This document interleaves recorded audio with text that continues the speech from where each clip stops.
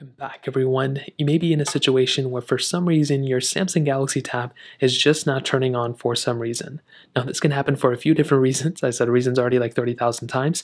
But the first thing you want to do, like in my specific case, where I'm holding the power button and my Galaxy Tab is just not turning on, it's usually due to a specific, battery issue.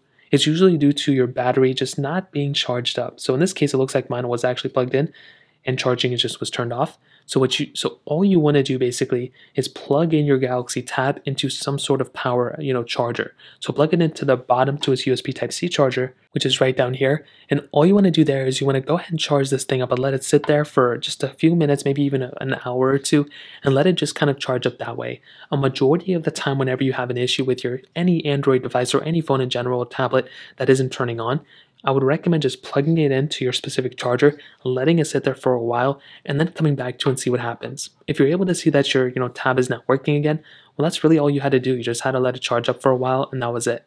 If it still doesn't seem like it's working, I would double check that power adapter that you have, that you plugged into here, and make sure it's even working in general. Sometimes that can be the issue. You're plugging in a faulty USB Type-C charger to your Galaxy Tab, and then maybe having an issue as well. Now, let's say that doesn't work and your Galaxy Tab is still not turning on.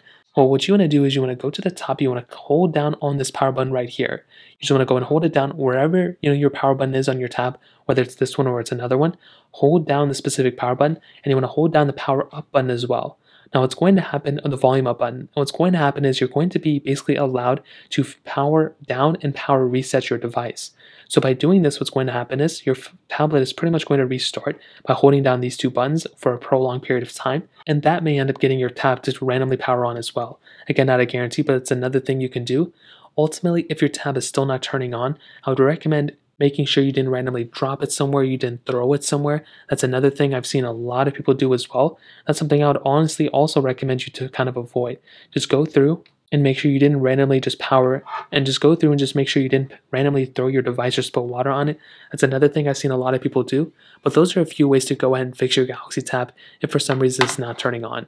If you have any other questions or anything, let me know in the comment section as well. Hit the like button, that would mean so much, but definitely hit that subscribe button. More importantly than everything else, I love every single one of you guys. Hopefully I'll catch you guys in the next video. Peace out till then.